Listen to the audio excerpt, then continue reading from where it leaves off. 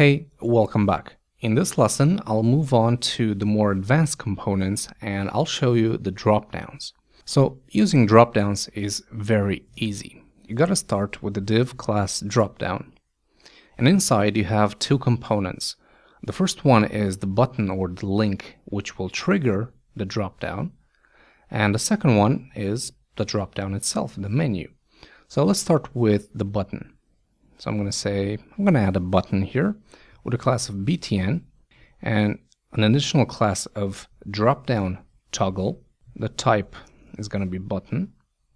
I'm going to give it an ID of dd menu or dropdown menu. And then, very important, this is what will make the dropdown work, data toggle is going to be dropdown. Okay, and inside I'm just going to say dropdown. Okay, so let's see it, and there it is. You can also add a small arrow, so span with a class of caret. This will add an arrow down. Now for the menu, we'll start with an unordered list with a class of dropdown menu. For role, we're going to say menu, again to help with accessibility. And then we're going to have a list item with a role of presentation. Again, this is optional, but if you can, use it.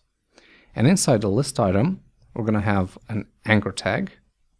href is going to be nothing. Role is going to be menu item. And we're going to set a tab index of -1. And that will prevent this link from being accessed by tabbing. And I'm going to say list item 1 or list item.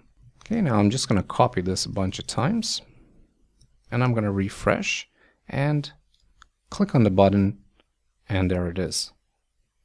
That's the dropdown. Click outside to close it. You can add dividers to various elements. So for example, I can add a list item here. Actually, I'm just going to copy and paste it. And I'm going to add a class of divider to it. And of course, it doesn't have any content. And there it is.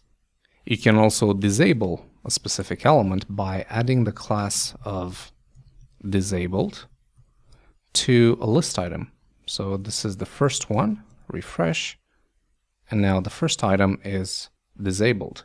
You can also add cool headers to your list item. So if you want to separate this dropdown, you can add the following. So list item with a role of presentation, I'm going to add the class of dropdown header, and for the content, I'm just going to say a header. I'm going to add the same right here. I'm going to say another header. So there it is.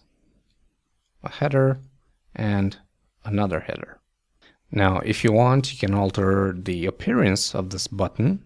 So by adding a btn class. So btn default will generate this. Yeah, a btn primary will generate this, and so on and so forth. You can also use this type of dropdown inside nav bars, inside tabs, pills, and so on. And that's basically it about dropdown menus. Next up, since I mentioned tabs and pills, I'll show you how to use these two components.